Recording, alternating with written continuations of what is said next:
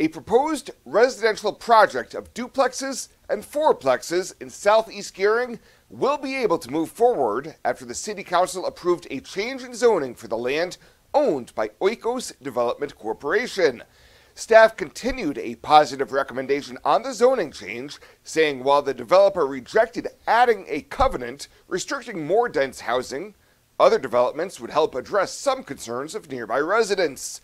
City Engineer Annie Folk explained an adjacent property owner to the north was willing to have a street improvement district for 2nd Street to be extended from M Street, providing direct access to the new neighborhood.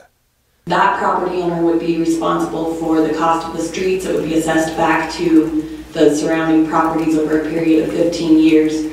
So that street could be built with very little cost to the city. I don't say no cost because there would be some administrative costs, but the cost of the street itself would be assessed back to the properties to the north, and that would allow for a direct outlet from this property north to M Street. For access to the neighborhood from the south, Folk said Oikos was in negotiations to purchase a parcel of land immediately east of McClellan Park for yet another direct route into the development from D Street.